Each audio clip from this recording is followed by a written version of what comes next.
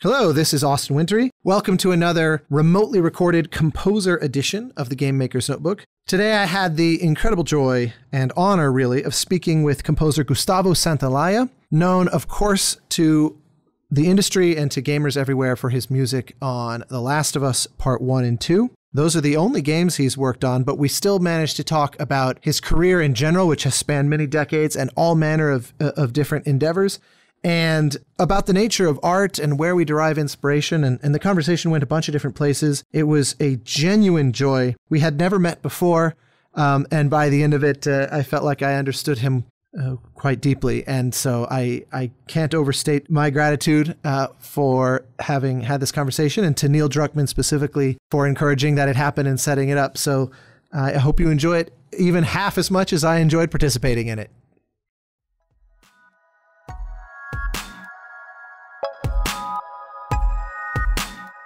Welcome to the Game Maker's Notebook, a podcast featuring a series of in-depth one-on-one conversations between game makers, providing a thoughtful, intimate perspective on the business and craft of interactive entertainment.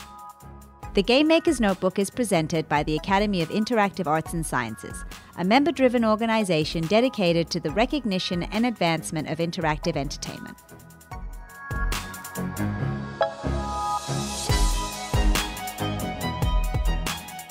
Maestro Gustavo, let's get one thing out of the way first. You probably have the most mispronounced name of all time. Correct. I've heard 100 different attempts at pronouncing. Yes. I always say Santaolalla.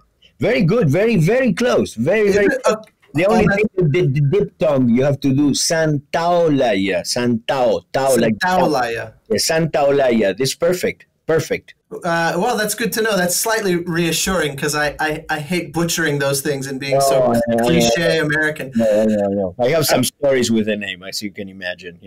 Well, because I'll come across interviews and things over the years, and it's please welcome our guest Gustavo Santaolalla. No. I always think, well, I think there's a couple too many syllables in there. Yeah, I tried to explain. I said, listen, it's like Santa Monica, Santa Ana, Santa, hola, Santa, hola, yeah, Santa, hola, Santaolalla, It's an excellent tutorial. Yeah, or like San Gabriel, San Fernando, San Tao, like the Tao, San Tao, la, and yeah, Santaolalla, yeah.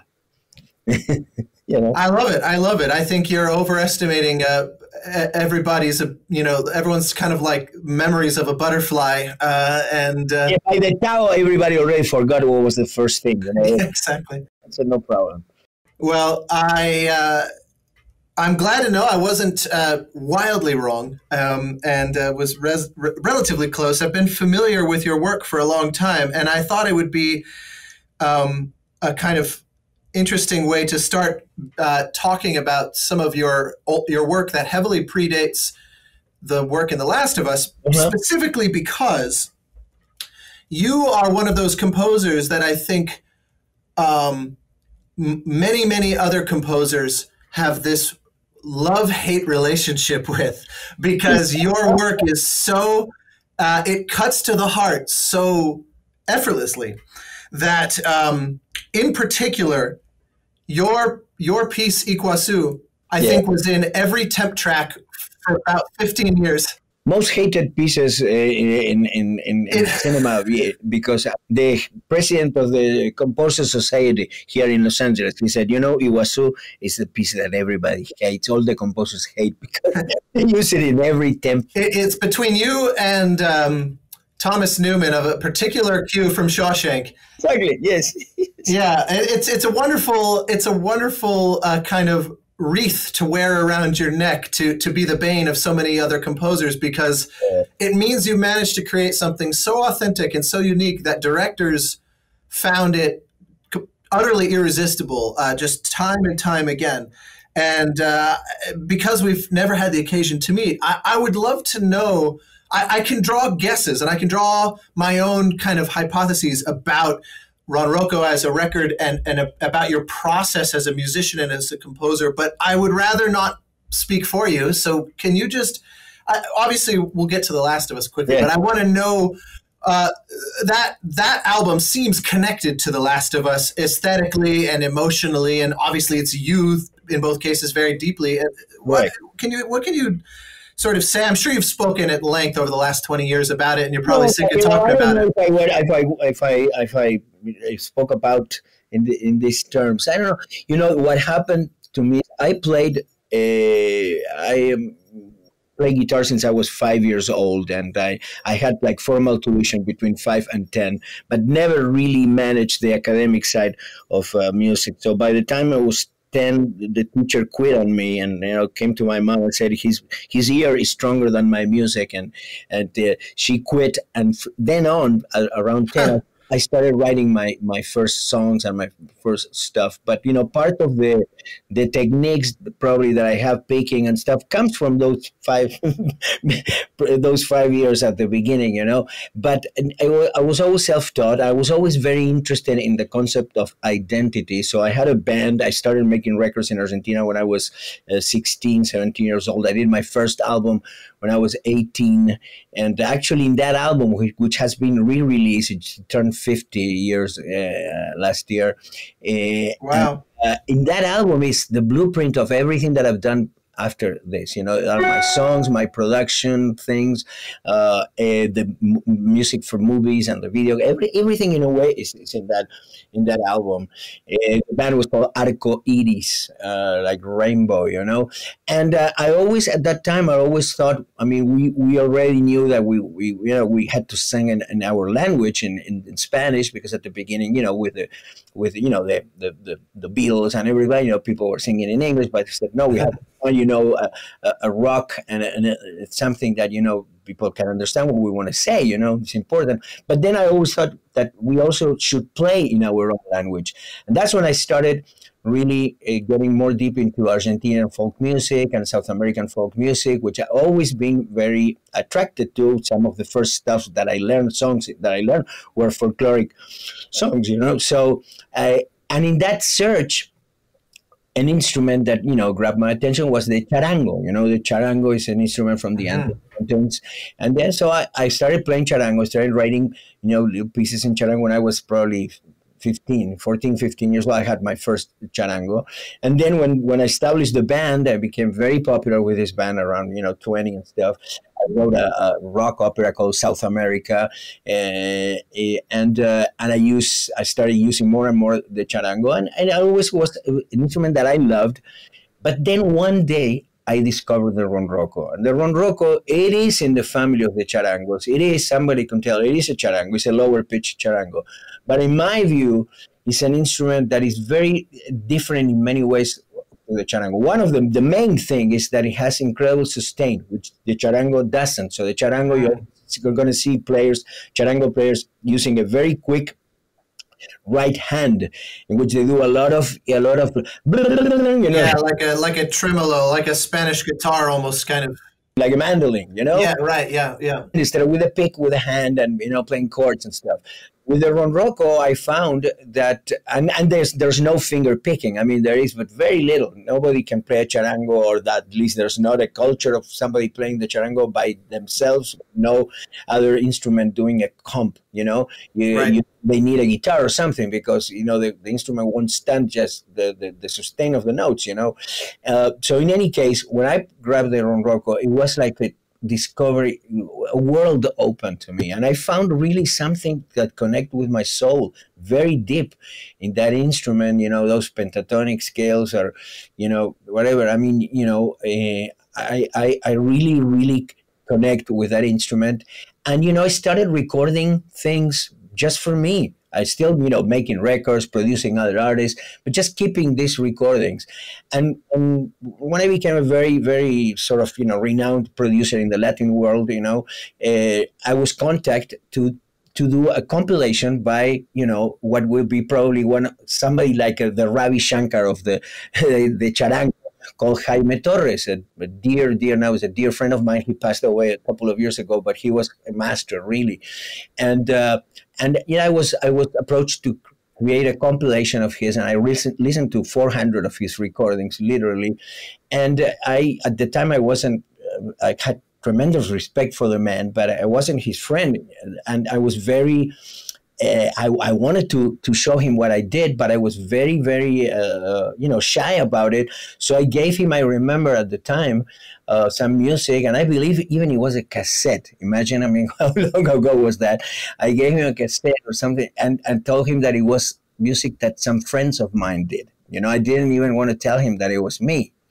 And he called me 3 days later. He said, "You are the guy that is playing here. Just tell me you are the guy that is playing here." So, but I don't play with your techniques. I really, I thought that perhaps I could be burned, by this, but because I was sounds like imposter syndrome. Yeah, something, playing with finger picking. What is that, And he said, "No, man, you have to put this out. You have to put this out. You have found the spirit of the instrument. You have to. It doesn't matter. There's no rules how you play this, And he really pushed me to put this record on Rocco, which actually contains recordings that span a period of 13 years of my life. So that record has recordings that I collected from 13 years of my life. Wow. Going back to what was how old were you with the oldest of those? I was 30, 31, something like that. Yes.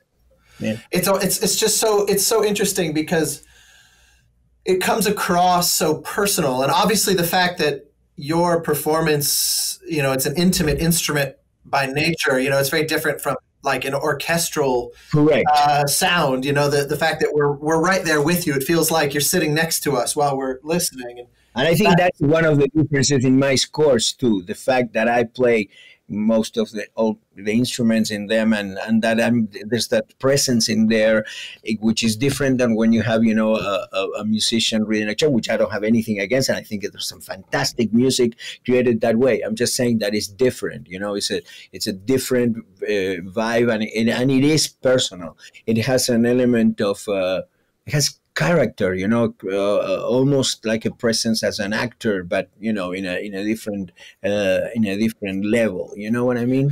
Yeah, absolutely. Well, and in the comparison to actors is interesting because there's some actors that have a certain kind of shtick that they master, and then there's others, like a Gary Oldman that are just these unbelievable chameleons that kind of disappear in what they're doing. And I think the same holds for musicians and composers, where somebody kind of becomes this perfected version of one thing. Correct. And I think a lot of people probably regard you that way, but I actually think that's unfair. Well, but for example, Brokeback Mountain doesn't have one Ron Rocco anywhere.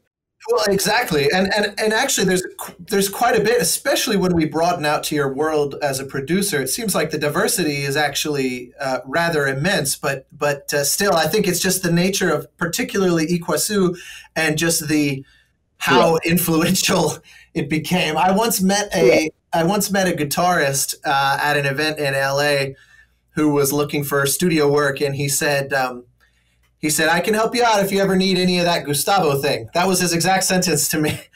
And I remember the funny thing was that I knew instantly what he meant. And I hear it lots of times. You know what I mean? I hear the Gustavo thing, and it brings a smile to my face. What can I say? Oh, well, that's great to hear. I was curious what your relationship with that would be. I always wonder the same with a guy like. I just don't think that is the same at all. I just think it's somebody doing Gustavo, but it's not Gustavo. That's yeah, of course. That's true. There's many instances of that. Even at the far end of the spectrum with someone like Hans Zimmer, that you can always tell the difference between someone attempting to be Hans and Hans. Correct. Absolutely. But I'm glad to hear that it doesn't bring a frown as opposed to a smile, because it's a smile. No. On the contrary, in a way, what I mean. I feel it as a compliment, to my work, of something that has become valuable, and a style or an approach that is different, and somehow I've been part responsible for it, and I take it as a compliment. Well, I as you should, at least in my opinion. I think it's something that few musicians or composers in general really ever achieve. You know, the idea that, like, you could say the same of someone like Philip Glass, where Correct. there's a very specific sound. Correct. And likewise, well, actually, I would argue you're more sort of diverse in your artistry. I would say so. I didn't want to say it because it would look bad, but I think it's. I love Philip Glass stuff, but I think he's really into that thing. You know, I do many things. That's why I mentioned the Brokeback Mountain that doesn't have any Ron Rocco, because it's true. Or, you know, I mean, The Last of Us, of course, the main theme I wrote in Ron Rocco. And in 6/8, which is not a typical North American rhythm, you know, right. But you know, the theme, and there's a lot of guitar, and now in 2 there's the banjo too, which I knew I was going to play in a different way. I mean, it's what I did in Babel with the oud. You know, I never play an oud. I mean, that has to do a lot with a sort of a view and a position that I have regarding playing instruments. I mean, there's something perhaps, you know, that it's interesting to mention. I've said it before in other interviews, but that, for example, I find it very attractive to play instruments that I don't know how to play. You're right. I love to put myself in front of an instrument that I don't know. Because I don't consider myself either or a film composer or a video game composer, or, you know, I consider myself, you know, an artist that do different things in different forums. And like I said, not an expert really at anything, but, you know, but with a particular vision, you know, or view. You know, I love that in English, you know, when you perform in an instrument, it's called to play, which is, you know, right. We in Spanish we say tocar, you know, it's not as nice as to play. But I like that playfulness of, you know, something that you don't know. So the danger, the childish, and also the minimalistic approach, because of course when you don't know an instrument, you know, the best thing you can do is try to minimize what you're going to play. And because I also am a fervent promoter of silence, I love eloquent silences. That also puts me in that situation. And for example, the oud, which is the main instrument in Babel, although Alejandro wanted to include Iguazu there, and it is in the movie. But, you know, that's the movie that actually gave me my second Oscar, you know, and most of the score is the oud. And that's an instrument that I never played before. And as you know, is a very difficult instrument because it doesn't have frets and talking about danger, you know. Yeah, it's kind of large and unwieldy. But, you know, there is something, you know, again, in that, and I never played the oud again. I just, of course, you know, I knew I was going to play it not like an oud player. And I think that's the whole thing too, you know. I didn't want to make a soundtrack for Babel, you know, that was the soundtrack of a National Geographic documentary. You know, I wanted to find an instrument that could connect the stories, and somehow the oud, it was perfect. You know, as an ancestor of the lute, or therefore the guitar, I just felt that it was a great instrument, and it gave me that thing to play with the silence and to play with the sound. And with the banjo in The Last of Us 2 is the same thing. I'm not, you know, a banjo player. I don't know how to really play, you know, the banjo. So that, you know, lack of expertise, it brings something different, you know, and really exposes in a way you in such a human level that's, I mean, I really play with that, you know what I mean? Play with that thing. But again, the emotion, it's what I really rely on more than anything, you know? Well, there's something that you said that is a wonderful segue. You've kind of teed me up beautifully. But it's a wonderful kind of connectivity between music and video games, where you said what you love about, in English, the word play and all that it brings with regard to music. I've a friend of mine who used to work at Naughty Dog on the Uncharted games outside of The Last of Us named Richard LaMarchand once highlighted to me the beauty of the fact that even though video games are pieces of software and we refer to all other pieces of software, like Skype or Microsoft Word or something, we always refer to us as using them, but we play games.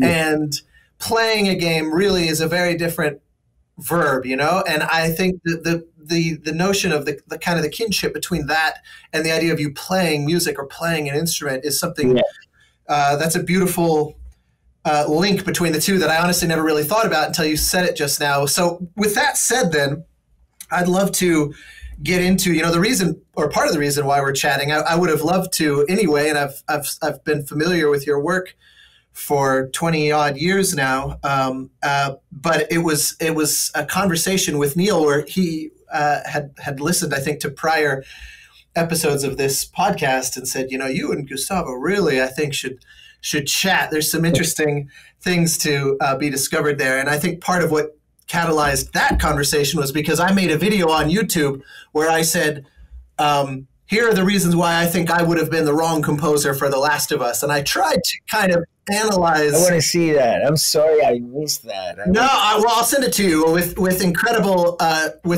anxiety. I will send it to you. Come on, Austin. Well, part of it is that I took some guesses about your process that I would love to find out how right I really was. And the funny thing was that you really I view you guys, like the real composers, the real guys. I just, I do what I do, and I'm totally aware of in a way that affects people, in a very strong way. But I can't sometimes feel that I am in the same league that you guys in a way. You know what I mean? I just feel kind of. Well, I think you're right, but you have the opposite perspective of what that means. Because I agree, we are probably out of your league, but no. What are you saying? No. No, I appreciate the spirit with which you mean that, but I think your comments are spot on. I think that your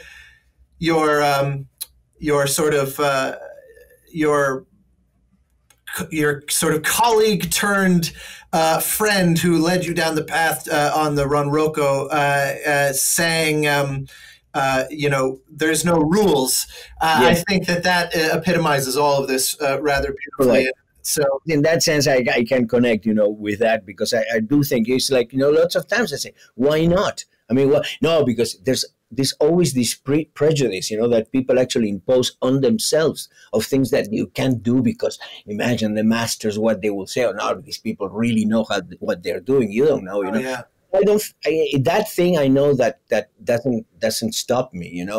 I go, well, I do what I do, and that's it. You know what I mean? I'm not pretending to be, this other thing. I'm just and everybody suffers that and that sort of insecurity. I remember reading once that when Jerry Goldsmith was conducting the recording sessions for Psycho 2, he said, "I'm sure Bernard Herrmann is turning over in his grave right now that I, someone he regarded as essentially a charlatan, is taking up the mantle of his great masterpiece." So I think we all worry about the judgment of our ancestors, as it were. I just don't let that really occupy too much time in my. Well, I can tell you that the world of video games is very grateful that you don't let that occupy you, because for the longest time, games had a little bit of a crisis of musical diversity, and partly because there were just not that many people making games, and it was also it was sort of like small pockets in the U.S., very kind of niche industry in Japan. It wasn't really a global industry for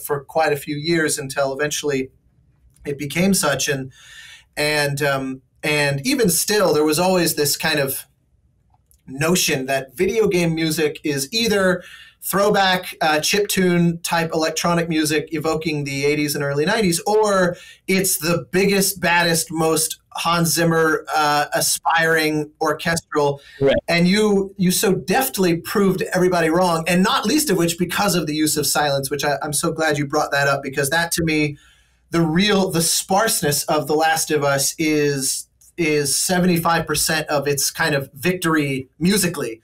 Yeah. And so one thing I just would love to know is, would you describe the process as you kind of just following your instincts as you always do, or did Neil or the folks like Scott Hanow and whomever at Sony, there were a lot of folks obviously at the table involved, but to what extent was it kind of just let's unleash Gustavo to be Gustavo versus having to kind of fit in within their vision more prescriptively? Yeah, no, I have to say one thing that every time, I had the opportunity, I like to mention is that I felt totally free to try whatever I wanted to try. And in a way, I was encouraged to do that.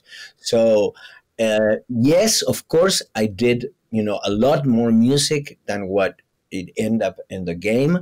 And of course, there are things that probably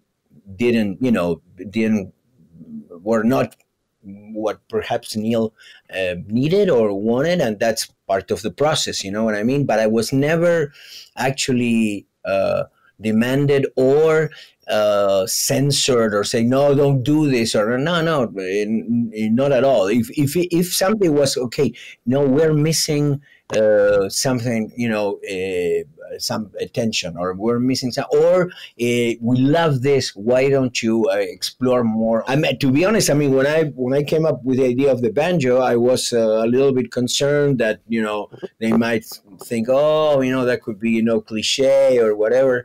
And of course, I told them the idea of the banjo, but at the same time I showed them what I had in mind, and they really went for it, which I loved, But that's something to show me there.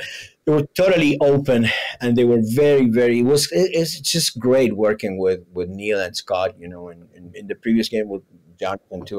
They're great people to work with. Yeah, so that kind of confirms some of my assumption that it felt so you. Yeah. To the extent that I fully kind of understand you from your body of work, that it did seem like they wanted you to basically freely explore. But I'm curious about some of those things that didn't make the cut. Is it the kind of thing where a whole idea went in the trash, or was it more like, kind of like you alluded to a moment ago, this is pretty close, but could it be a little darker or a little more tense or whatever? Like, is it variations, or were there just huge chunks of things that really just didn't work? No, I don't. No, I wouldn't say huge chunks of things. No. It's just that there's a lot of. First of all, there's so much that even as that is true. The fact that you need tons of music for a video game. Still there is an amount of music that can be there, and not much more than that. So it has to do also with selection and deciding which is the best, and also some of the things perhaps we were not exactly in the right tone, but still they were around. For me, they all somehow are connected, but no, I never felt that it was like a big concept. It was thrown away. No, I never felt that. Do you think that is because you resonated so much that with the idea of the story and of this characters of Joel and Ellie and all of that, or right. Was it a function of just them choosing the perfect composer where your instincts just naturally gelled with, or maybe both? Maybe both. I don't know. I have to say that again, I as you know, because I've said many times, I like to work from the stories and the characters much more so that just from the scenes. This is something that I've done and that I do in the world of cinema. So in a way, it was not different for the video game. As you know, in lots of movies, the composer comes at the very end when the movie's already been cut, temp with other music, and then you have to follow the theme. I hate that. I feel it's totally unartistic in a way. You know what I mean? I know that it can be done, and it can be done very well and stuff. I'm just saying personally, It's not a way that I like to work, chasing a tempo of somebody else or even mine. I rather, do music that I feel for the whole story, and that I try to cover, moments of tension and moments, of reflections and things like that, or and then have actually the director or some other people start thinking where these things could work better, and it really ends up working fantastic. I mean, the biggest example of that is Brokeback Mountain, because the whole score. I was gonna bring it up. Brokeback Mountain, the whole score of Brokeback Mountain was done prior to one frame being shot. The whole score, there was nothing that I wrote after the film was done. Nothing. It was all, but it was the genius of Ang Lee to say, okay, we're going to put this here, we're going to repeat this here, and of course, then you trim it and you edit it for the scene. But the themes, the sonic fabric, the idea of the guitar with the strings, the space, the pedal steel, which was like the kind of like the other character, the guitar pedal steel, and the silence, it gave me the opportunity to work, with silence, which I love. And it was fantastic because when I sent the music, Ang Lee thought that it was something that I was sending as an example of stuff that I've done, because he didn't know my work, and he said, damn it, I mean, this music will be perfect for the movie, and the producer said, no, this is the music of the movie. And he played that music to the actors, and he was so kind and to say in the early times, that actually he put together the narrative of the movie with the music. The music was helpful for him to actually put the narrative of the movie. And were you reacting solely to a script, or was there anything beyond that? And one meeting with Ang. The script. One meeting with Ang Lee, yes, which, he's Chinese and stuff. He doesn't, talk that much, what I mean? So it was we have a, exchange of ideas about, the guitar and the strings and that. And then I came back to Los Angeles. I was in New York, and I met with him. I was rehearsing with a friend of mine at Carnegie Hall for some other stuff, and I got a phone call saying Ang wants to meet you, and I already read the script by then, and the producer James Shamus, a great guy, he thought that sometimes he said, I mean, those silences, you felt that I was thinking, are you pulling my leg? I mean, how can you wait so long for another note, But then, I remember that he said something that now I know, because, people use it more, but he talked to me about my negative space, the use of negative space. I didn't even know what that was, So negative space, the silence, yes. I think that, silence has so much power when it's well used. It's so eloquent. And I always said, playing notes is something easy in a way. I mean, you just practice, and you even playing fast, you just practice a lot, you'll get it. But not playing, that's harder, not abstaining yourself of saying, no, and leaving that space, that is not the silence that happens at the end of a piece, because there's silence too, when some conclusion, but it's a silence that is in between something, so it keeps you holding in the air, waiting for that other note to come, and somehow also I realized that, at least this is my perception, that somehow those silences sometimes can pull people to the screen too.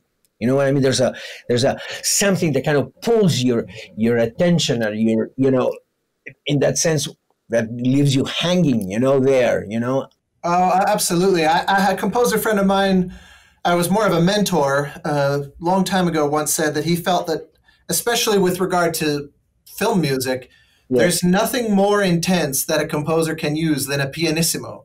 And I think silence is kind of like the natural conclusion of that. It's like the most intense expression of that would be, niente. And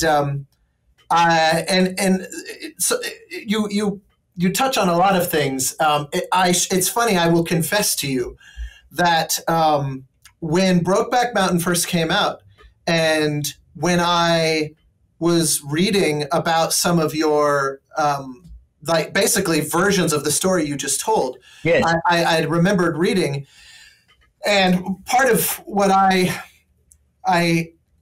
sort of enjoy is just I'm always looking for ways to kind of broaden my horizons and learn things and challenge my conclusions. And especially if I'm very certain about something being right, and then it turns out I was wrong. I've come to love that feeling. I've come to love that moment of, it's like the shell cracking and realizing I've achieved some small form of enlightenment, perhaps, or at least excitement. Because I'll confess to you, when I read about your approach to Brokeback Mountain and how incredibly separate you were from the film, I remember saying, look, this is gorgeous music and it works wonderfully, but that can't be considered real film scoring, surely, because, you know, you look to James Horner, John Williams, and I had a very narrow view of what that could mean. And the thing that enthralled me about their work was they labor over each frame, and they say your comments about temp music, I completely agree with, but just if we ignore the temp side of it and we just say the art of looking at the footage and kind of dancing with it. To me, that's what film music was. That's amazing too. I think it's fantastic. It's just not the way I do it, but that doesn't. Well, and that's where I owe you a lot of credit for. You know, for years I thought, you know, what a like separating the fact that no one can deny that this music is beautiful. And heartfelt and soulful and personal, but I had this big kind of asterisk associated with it with regard to the art of film scoring. And then I had this great rude awakening when one of my uncritically sort of assumed great masters, when I realized he worked the same as you, which is of course Il Maestro Ennio Morricone. He never scored to picture either. He in his great masterpieces, like the Leone Westerns, The Good, the Bad, and the Ugly, Fistful of Dynamite, Once Upon a Time in the West, all scored before they shot the film.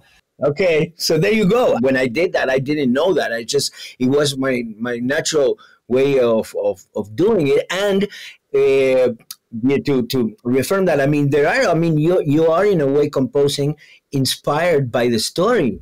And absolutely, yes. The characters, and for example, the use of silence, which I love and I use, you know, in my music, but in that story plays a role too, because those guys, they really didn't talk that much between. There was really a silence as part of their life. Silence was part of their life too. So in a way, I mean, the silence in Brokeback Mountain, it also has a text to it. Absolutely. With those guys and the way they actually not communicate between them, or the very small communication that they have, and the biggest spaces of silence and of big nature, and that that the music that was created for that, in a way for me reflects that. Doesn't matter that it wasn't done against a frame, or a picture. The picture was in my mind. Well, and the results clearly speak for themselves, and The Last of Us is no exception to that. And so it's one of those, I feel very gratefully corrected on what was perhaps an overly narrow view of what the art form's potential is, and I owe you a gratitude for sort of forcing me to confront an assumption that really had no reason to be an assumption. Just because one person did it one way didn't mean that it couldn't be reconceived. And I think The Last of Us is another example where, when I've scored a lot of games, and I work very closely with the game, typically, and the game developers, to really try to make the music feel deeply interwoven. And so I wanted to hear more about kind of, obviously your process of absorbing the nature of the characters and all that. And The Last of Us is far more linear than a lot of other games, right? Like, we follow the story. Correct. Beat by beat in a way that's closer to a film than plenty of other games. But still, to what extent did the gameplay, for lack of a better way to put it, did that figure into your conversations? Were you truly operating as normal, or did anything kind of come about differently as a result in either game? Part one or two? Not really, because that part, I guess, it was more taken care by the people at Naughty Dog and Sony PlayStation to really, we work back and forth with, stems and things of that matter. I mean, I remember I was fascinated that, they develop a type of programming which by that just using the stems, you could be in one area for, I don't know, 15 minutes and the music will never actually repeat.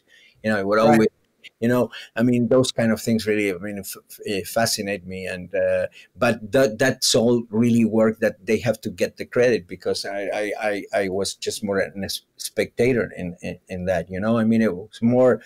I think I gave them just the materials, the sounds, the vision, but things that are more directly to the gameplay, those things. I mean, I told you. I mean, I really don't know. I don't know how to play the games. I'm so bad. Did you try? Did you attempt to play The Last of Us? Forget it.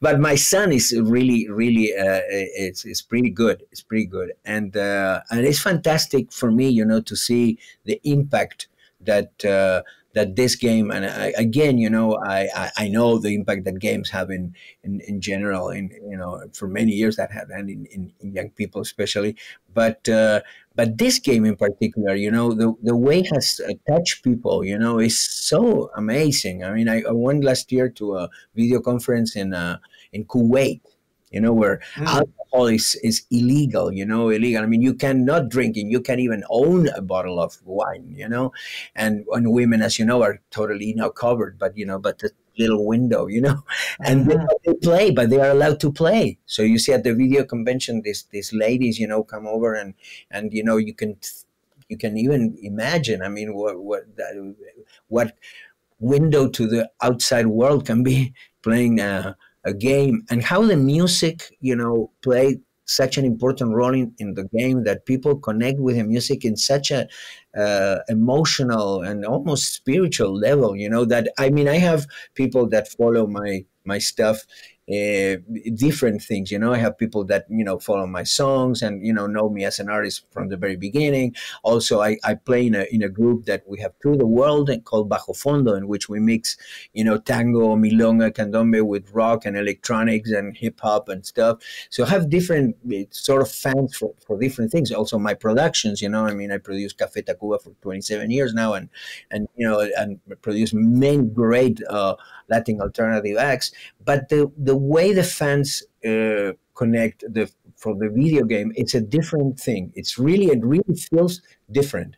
Yeah, it is. Well, I can speak to that, because I remember once wondering exactly that thing, where I said, in general, even though the game industry has a greater economic reach already than both film and the music industry combined, far more people see movies still than play games. Like a big Marvel movie or a Star Wars movie or something, right, will be seen by hundreds of millions of people. A single title, a single 2-hour movie. And very, very few games ever come close to those numbers of players within that one game. Like a huge hit game like The Last of Us, you're talking, 10, 15 million players over the span of a life constitutes a huge hit. So it's still a much smaller population overall. But the difference is, a game like The Last of Us is, 20 hours, give or take. I say to folks, how many of you have listened to your favorite album by your favorite band or favorite artist for 20 hours, or in some games, 50, 60, 70, 80, 90 hours? Yes. You could call something your favorite album of all time and only have listened to it for 10 hours worth and still stand on that conviction. Game music, we get to share this experience for a much longer period of time, even within one title. And so we have like this, it's like an unfair advantage in my mind. It's true. And also the fact that people get invested in this particular game, also get emotionally invested. Yeah. That's what it is. I mean, it really sets a big difference. And there's something very kinetic as well. If I'm playing The Last of Us and I'm, I don't even think of me as playing the character of Joel, but it's more like I'm sharing a moment with Joel. But that's a whole other conversation about the unique design of those games. But I'm in a moment with Joel, and then I walk through a door, and then the sound, your music comes through. Because I walked through the door, there's something very magical about the fact that it's like my action brought your music into the moment. And I think that also gives players a very heightened, not just awareness, but like love. It's like seduction. The music, you become so attached to it, and so it becomes so part of your experience. It's true. It's true. It's that it kind of. Yeah, it's very personal. It's very intimate. Very personal. Very personal. Was there ever any times where you saw the way that this music was being implemented in the game? Like, as you said, you were somewhat of a spectator. So were there any times where you saw like some footage of the gameplay and thought that was maybe not how you would have used that music, or how like they kind of created a relationship that was unexpected? No, not that I remember. No. I thought it was very appropriately used. No, it never happened. Oh, well, that's always nice.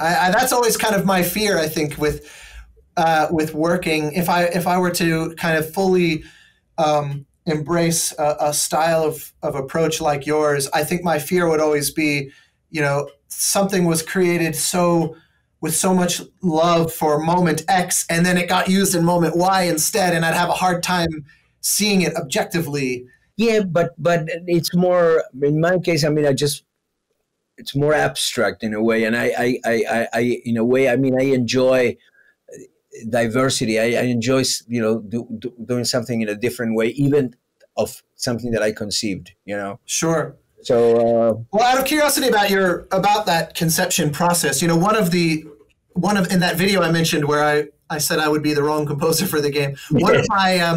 One of my hypotheses about your way of working that I think from what we're saying here today and what you're mentioning feels like is probably correct is it feels not necessarily improvised, but there's so much about your writing that feels like it's being born in the moment, where you kind of are trying to go to some very personal place emotionally and then express that in a very real-time sort of way, as opposed to the kind of, that stereotypical image of like Mozart sitting there or Beethoven, writing pencil and paper, where there's nothing performative. You can imagine, for somebody that doesn't know how to read or write music, my process has to do a lot with me searching. I mean, with my way of notation, it is recording.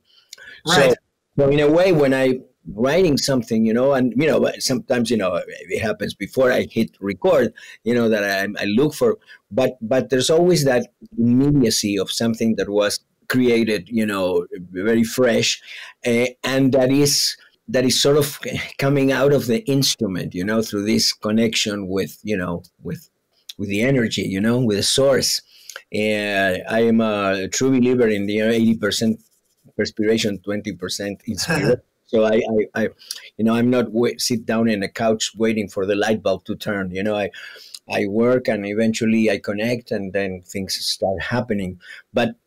And that's why, for example, I mean, I love another things to add to the instruments that I don't know how to play are mistakes. I love mistakes. I love sure, yeah, those real time moments. And those happen, there, because you still don't know exactly the piece, and I'm just looking to, so there's a little bit of that too, and sometimes mistakes are just mistakes, but sometimes, like I think Brian Eno said, there are hidden intentions.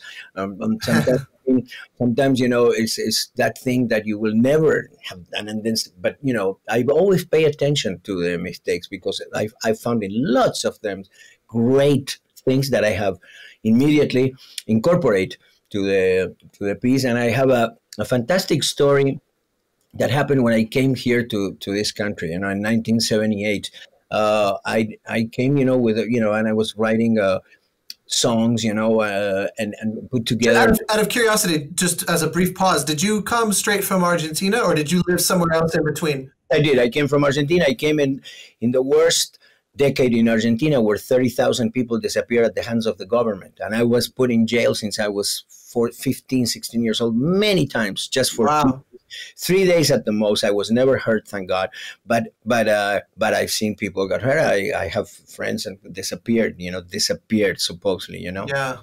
So it was impossible for me. It was dangerous for me to stay there, and so I came and I distributed. I remember some cassettes with songs of mine and stuff, and no reaction whatsoever. But a guy reacted, from a publishing company, and so we got together. I play, guitar, my songs with the guitar. We listened to the tape, and at a certain point, he said to me, "Well, it's great.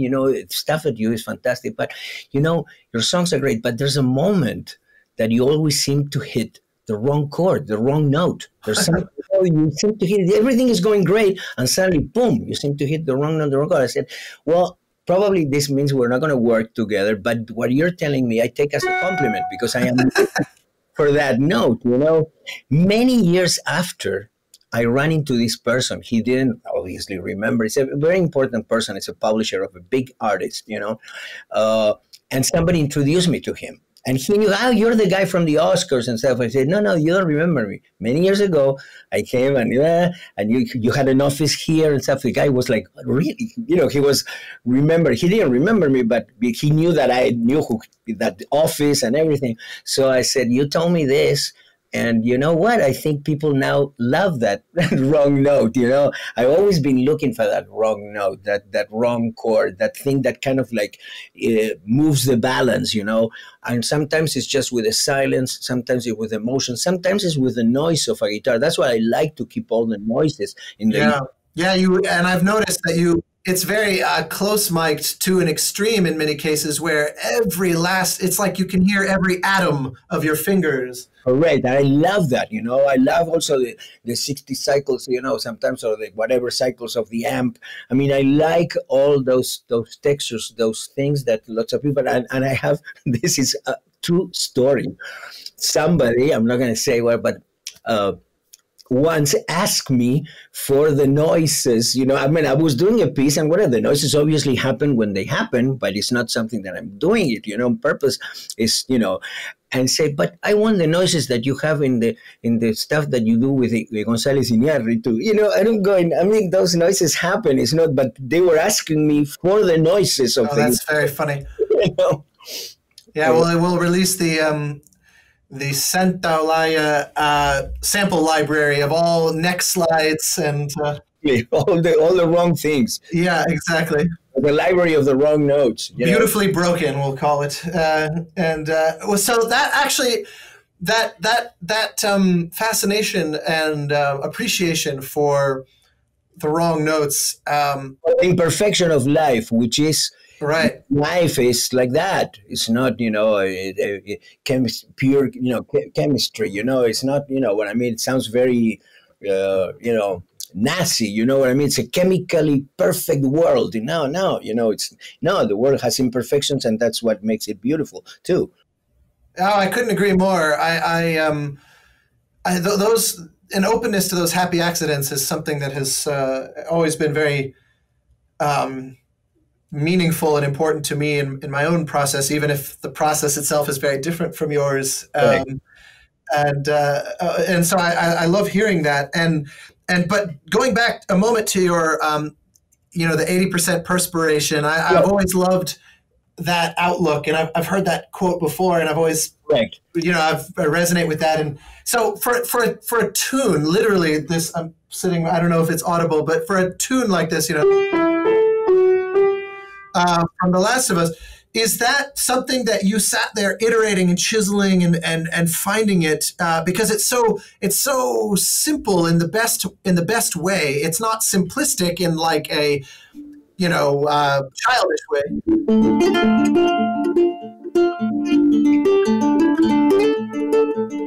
Something like that, you mean? Yeah, well, I like your version better than mine. But the instrument speaks to me. So my specific question, because that's so clear. This is only pressuring one fret in the instrument. So, still pressing one.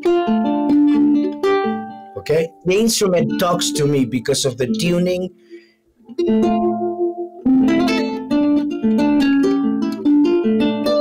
It's like the instrument has all those. For me, the melodies are here. I just have to take them out, but they're in there. You know. Yeah, that's another great sort of. I once spent a lot of time with a painter, and we always would have these conversations about. She was my cousin. You know, deeply, just a very deep soul, and we always talked about the great art feeling discovered and not made.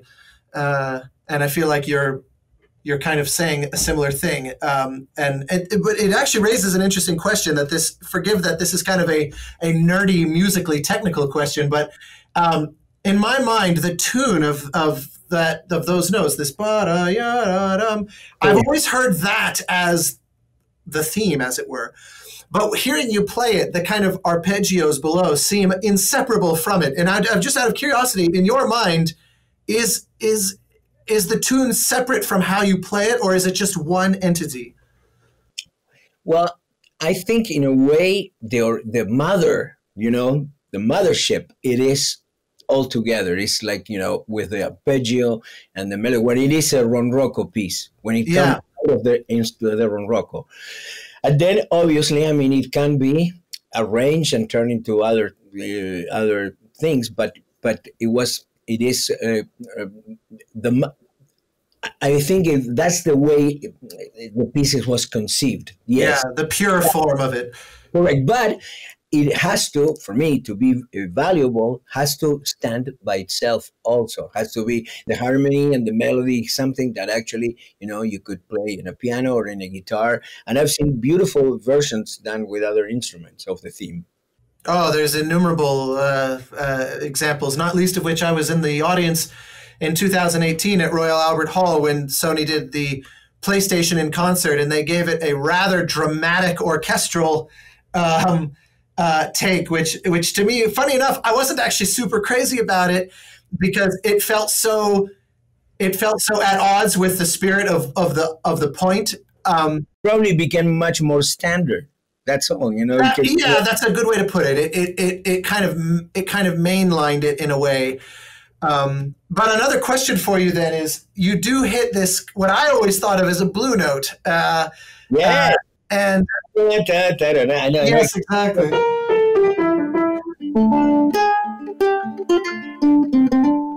Now, is that, in your mind, is that one of these wrong notes?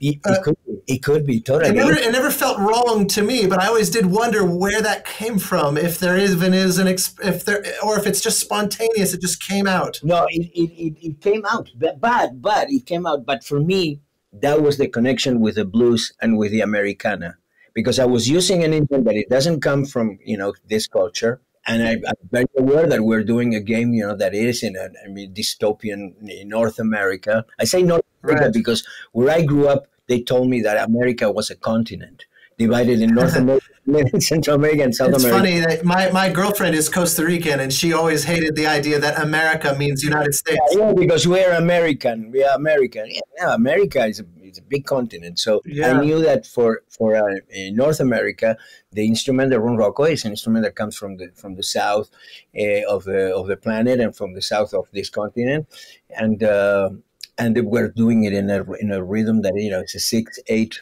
rhythm.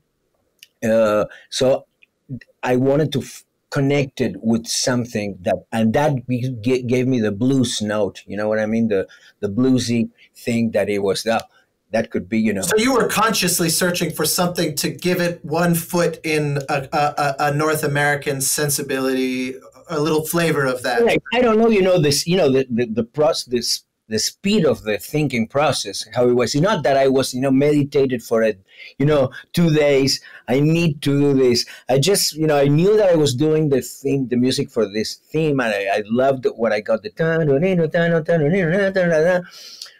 And then, you know, just I said, this is it. The blues, the American, this is perfect, you know. So I knew that somehow I had to bring it, but it's not that I was specifically had an agenda to look for that. It just happened all together, you know. At the same time, it's hard to separate one moment from the other, you know. It just happened there. Yeah, no, I feel that. That in that video I keep mentioning, that was part of my, my conjecture was that your artistry seems to be about, trusting your intuitions. Correct. That's it comes across that way, because one of the big claims that I made in my video was that you don't follow that kind of traditional composer model of outlining a bunch of different themes and finding different ways to evolve them and change them and make them grow into new themes or something as a way to kind of follow the characters. And I got a very polite message from some folks at Sony saying, there is quite a bit of thematic development in the score that we think you missed. And I was delighted to learn that, because, and then maybe it's the deceptive nature of the silences, and how kind of poignant they are. But I would love to just ask you directly, do you think in those terms, like a theme for, Joel and Ellie or whatnot, and then try to kind of evolve them, even if away from the game? No, I don't think in those terms. No.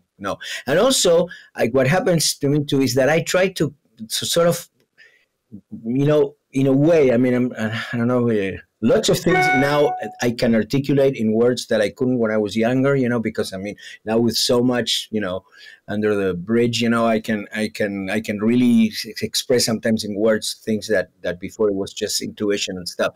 But that, is something special. But I want to try to, sometimes I just feel that everything is one theme in a way. It's the combination of the sonic elements and the notes and stuff. And in a way, it's like, you're listening to one theme, even if they're different, there's one thing that kind of like unites, or at least parts of it. You know what I mean? There's like a one banjo thing, one ronroco thing that will, so it's not necessarily, addressed to a particular character or this. I think it's much better for me to try to do that with the director, to try to see, okay, what will you think? And then yeah, of course, then I can have my input and stuff, but I leave it more to what the director feels, because I know I'm feeling all these things. And perhaps if I try to really start putting it a limit and framing them, oh, no, but this is not perhaps for Ellie. This is perhaps for this, you know what I mean? And then it took me a long time, but finally, for example, I could understand that the ronroco had this feminine element that could connect perfectly with Ellie. Mm-hmm. And the 6-string bass, which I use in the first game substantially, like All Gone, and things like that, and which I replaced in the second by a guitar that is strung with these strings that they only make in Argentina, that are an octave lower of a guitar. So it really works like the 6-string bass, the Fender 6-string bass, not the basses that have 12 strings, and you don't know, not a bass anymore, but the old 6-string Fender 6-string bass, which is actually an octave lower than a guitar, and I thought, well, this really connects with Joel and with more, sort of a male, virile, viril, sure, thing, and so all those things, it got clear to me after, but they really make sense. You know what I mean? They make sense. So it's kind of like you're like stepping outside of yourself and analyzing those choices after the fact. Correct. After following my instincts without questioning them and without getting myself too much in the middle. You know what I mean? Have you ever had that? Sorry, go ahead. I try to stay out of the process in a way. You know what I mean? I just try to be as transparent to what I'm receiving, and just letting it happen without starting, immediately starting to put frames to it. Oh, this should be for Joel. This should be this for this scene, or this should be no. This is. I read the story again. I connect with the character, sympathize, and I just start writing. And see what comes out. What instrument my hand go to. Okay, this boom, the guitar, no, the banjo, no, the ronroco, no, and then I started to think, okay, why this happened? Why this happened? You follow me? Oh, absolutely. It's funny. It's like gives me an existential crisis because I work so differently, and I find it honestly very inspiring. And I'm going to kind of give myself a personal challenge on some upcoming project to try and create that way to see what happens, because I really do, in a way, almost work the opposite of that. It was so funny because, we did a talk with John Williams, which it was, the Oscar that I was the first Oscar with the Brokeback Mountain. I was competing with John, yes, on Memoirs of a Geisha. Yeah, the most nominated guy. He has 5 Oscars and has been nominated millions of times. And there's always been that comparison. In people and in critics and stuff, this me is like the anti-John Williams, here's John Williams with 60 people, 90 people orchestra, and there's a guy with a guitar. That funny enough, that has happened before in terms of Oscar, shall we say, controversy, when Luis Bacalov achieved a similar situation against James Horner in Braveheart with Il Postino. Correct.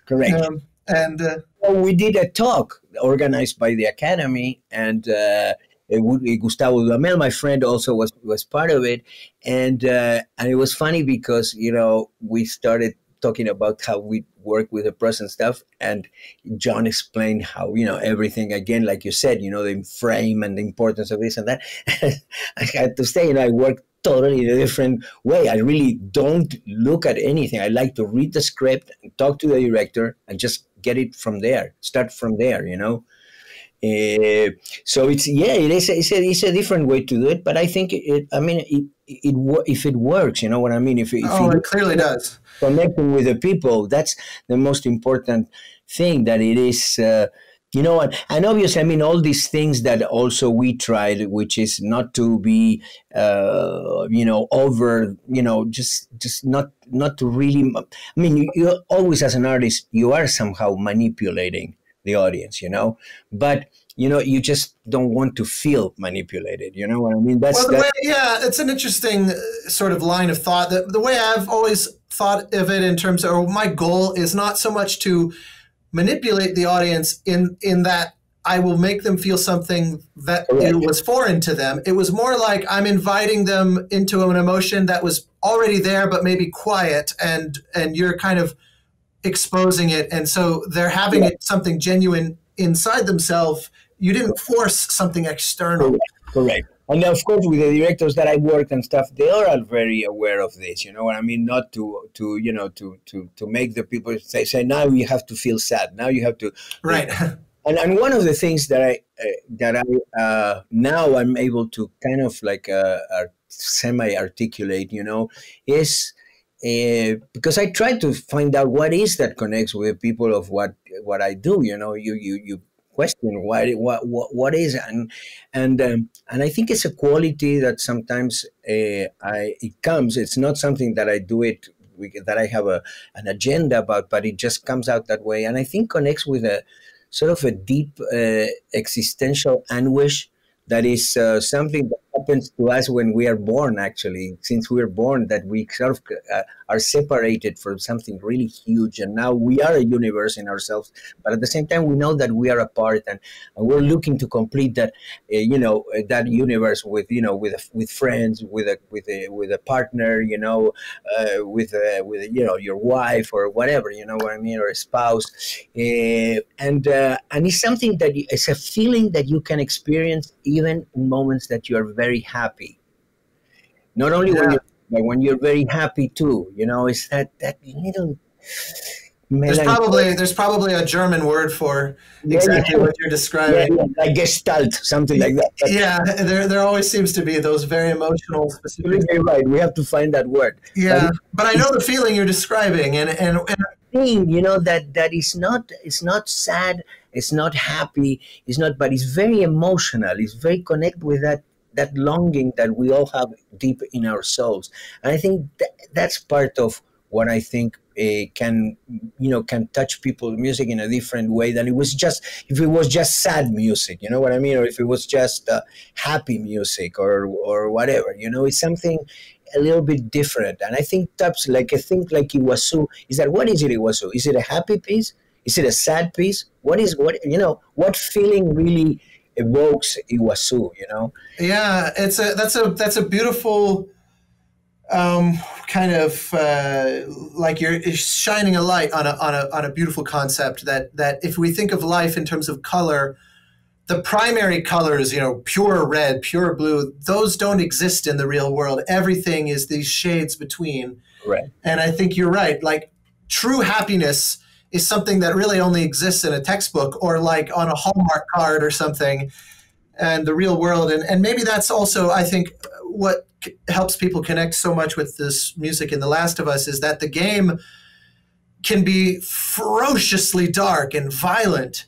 Correct. And there's something beautiful, or like Ellie, it's so beautifully written and performed by Troy and Ashley, where they can be very funny, even in a very light, gentle way, in the midst of something just horrible. And your music has that quality. I think it's never this just like epic darkness. It's absolutely. Is that what connected you to? Because something I meant to ask before when you were talking about kind of your general choosiness. Yes. You said other games have. I'd be very curious if you feel at liberty to say what other games you. I can. But let's say fair enough. But by American companies and by French companies too. Yeah. So fair point. Unsurprising. So what made this feel different from those? Well, first of all, I deal with many artists since very, very early age. I've been, around quite a bit and dealt with great artists. All the artists that I've produced, all those 100 albums, they're not yes people. They're all artists with big visions and people that actually I had to work myself to gain their confidence to do my job as a producer. And they will go from hardcore, hip hop rock band like Molotov to the Kronos Quartet. So very big thing. But so I can distinguish, I think, talent. And when I met Neil, I thought this guy was really, in a particular way, it's not that they're similar, but it reminded me a little bit of like a young González Iñárritu, like Alejandro, I think Neil has truly some genius behind him, and his whole vision is amazing. Man, what he did with the second game, that is like so incredible. I couldn't agree more. The fact that at certain point, after you've been invested, for a whole game in Ellie, and then for most of the second game in Ellie, at a certain point, just turn around and you start playing with actually her enemy, the person that she's been, going at, and that also you're part of that moral dilemma because, the father was a doctor, got killed, all that stuff. But now, that you're playing with her. And I remember because when my son was playing it, I just walked by and he was already playing with Abby. And I said, "Oh, you're playing with Abby?" "Yes, I just started. I hate her," he said. I realized that I passed away hours later, So how is it? "Oh, no, it's different, feels different now," and the fact that you start putting yourself in the shoes of another one and start seeing yourself now from the other side, that's it's deep. It's deep, man, and I think it's true. It's an emotional ambition that I don't know. I don't think I could name any other game that aspired to such difficult empathy to identify with someone that you are programmed to hate. And what it is that, because going to your comment, it is extremely human. It is, that's one of the things that makes The Last of Us what it is, because it is so real, so like life is. I was really, make me laugh, the people that were upset because like in the first 10 minutes of the second game, one of the main characters got killed. It was like, it's life. These are stories, real stories. Anything can happen in life. How can you open yourself to everything that is in this game, which is unbelievable, so I think that one of the thing that makes The Last of Us what it is that it's truly a very human game, and the music, I think, has that role, that personal human feel that makes it even more real, Oh, undoubtedly. I'm conscious of your time, and I don't want to abuse your generosity. A pleasure talking with you about this, because I know you're a fantastic composer yourself. I've been and checking some of your stuff, and it's truly amazing. Amazing job. And you're one of the ones that that know how to sit in front of an orchestra and and write them and do that, and it's great to share these thoughts with somebody. Well, you're very kind. That's a very generous thing to say. And what's very funny is right as we sat down, I took a glimpse at my Twitter, and literally the moment we started talking, somebody wrote on Twitter, they took a photo of the poster of The Last of Us, and they said, "I dare you to name I'll quote their tweet directly here. They said, "Name a game with a better and more memorable soundtrack. You cannot." With The Last of Us as the art. And someone replied, the way I saw this was because someone tagged me and says, "That's easy. I give you Journey by Austin." Again. And then what's hilarious is they then start arguing back and forth about this right as we started talking, which was very funny. I will say, though, I happily yield that quote competition, but I thought it was very funny that that tweet appeared instantly. It's like the universe, was setting us up. Very, very funny to me. Very funny. But there's so many things I would be thrilled to, because I saw your name show up in the context of the Eindemar work of Osvaldo Golijov. Of course. And I produced an album with those guys. And that was a connection I never knew existed until a few years ago when I picked up that opera. Aire, which actually contains a couple of my compositions. The work Aire of Osvaldo contains a couple of my compositions, Suéltate las cintas y Luna. Suéltate las cintas sang by Don Upshaw. That's part of Aire, and it's my compositions. And that's the thing. You take someone who's so entrenched in the classical operatic world as like Don Upshaw, and to see your name, and that was one of those things that over the years I've come to appreciate about your work, and everything that you're saying today has been validating that guess of mine, which was that you, and I relate to this very much. I find it's very inspiring that you seem to, music is kind of like the ship with which you explore the world. If I may. Very nice. I never thought it that way. I always say I'm an artist that explores in different. I always make an analogy with soccer, with football for us, because I said sometimes I'm in the front and I'm scoring goals. Sometimes I'm in the middle of the field, just organizing the game. Sometimes I'm the goalkeeper or in defense. Sometimes I'm the coach, and sometimes I am the massage doing it. But I'm always I'm always in the game. I'm always in the game, and the game is music. Well, it shows in your work. There's a traveler quality to it that is beautiful, because you retain yourself. That's the thing. You never stop being you, but yet you can feel this explorational quality, which I think is that's part of maybe what makes it so human. Very kind of you to say, and I appreciate, because that's in a way, that's the way I feel. I feel like, one of my big hits and as a song is called Ando Rodando. It's I'm rolling, and it's a song about just traveling and moving around the world, and which I've done. Up to now, because of this, I was traveling 6 months out of the year around the world, playing, performing, doing talks, all kinds of things. I love people. I love the world. I love our planet, and there's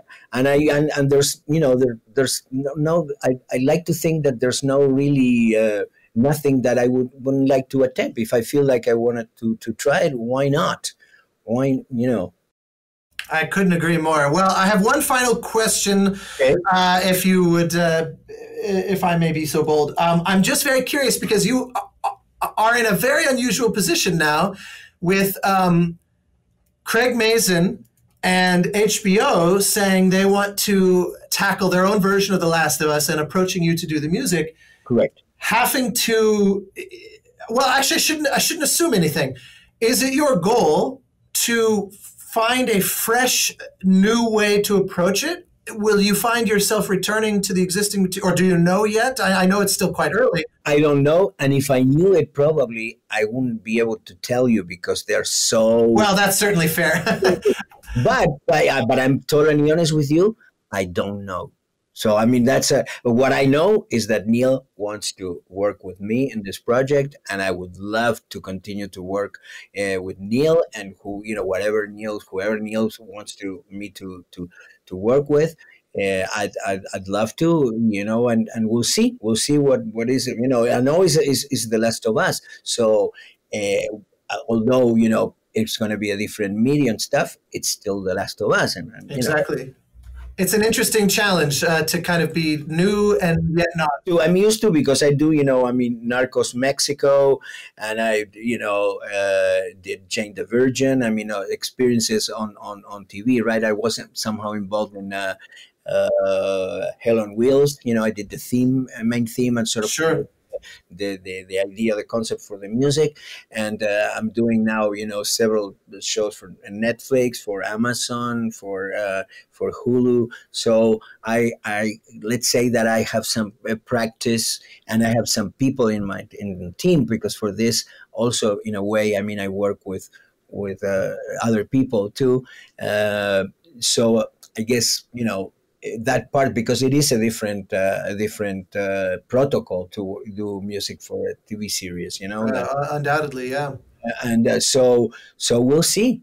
I'm very excited, and really always would like to try new things, because that's in my nature. But the only thing that I can tell you is that I would like to always try to find new things that I can add to what we have. You know what I mean? It's something also that I take in my life too. I don't like very much the concept of sort of finishing with something, and like that was when I was young. You know what I mean? But that Right. I said, oh no, yeah, that was that I left that behind. I mean, I tried to keep my little kid with me, my the young boy, the young man, and the man. I just like to keep on adding those new phases in my life to what I already have. And it took me a lot of guts to not lose that, because I had really very hard times the first 8 years that I came to this country. I mean, it was very, very, very hard for me, very tough. But finally, things started to happening, and here I am. But I've never twisted. I never went out of my vision or what I want to do. When I get asked sometimes, what would you recommend to a young composer, to a young musician, and I always mention the 80% perspiration, 20% inspiration. So a work ethic. There's three things. That the second one is finding your own voice, finding your identity. Who are you going to be in this world doing what you do?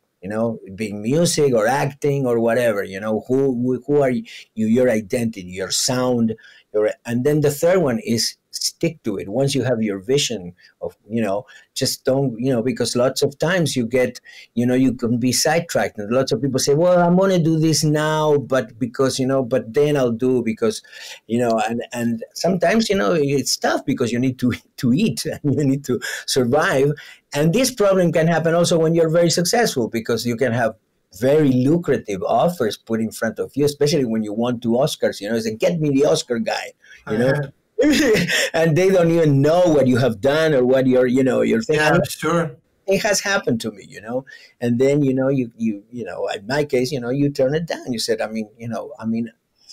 arrived to this place having a way of doing things and connecting with things. I can't do something that I can't connect with, you know? Do you think that that was a wisdom from that part of your life? Like if the Oscar situation had happened when you were younger and then those offers appeared, do you think you might have reacted differently?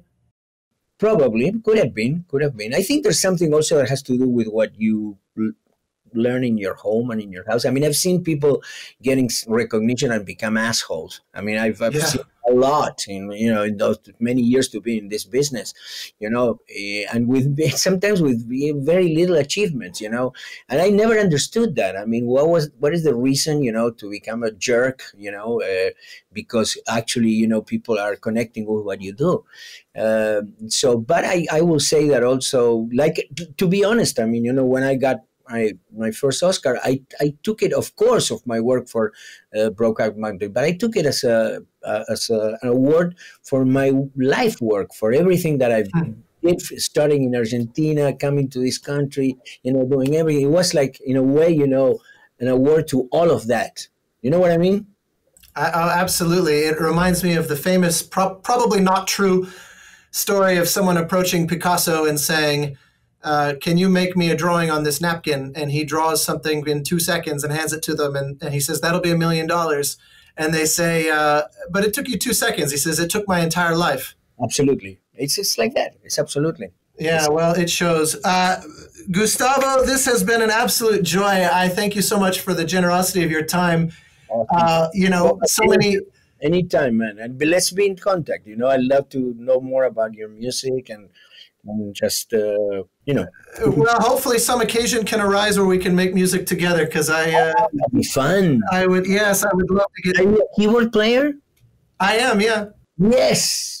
Fantastic. I mean, I've always been most comfortable as a conductor, but my fingers know their way around a little bit.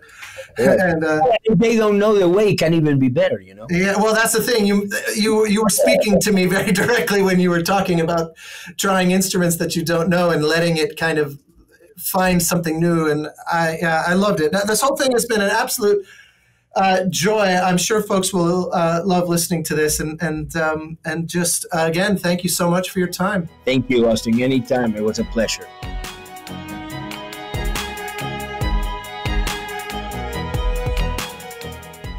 Thank you for joining us for the Game Maker's Notebook. For more information on the Academy of Interactive Arts and Sciences, our podcasts, and our other initiatives, please visit www.interactive.org.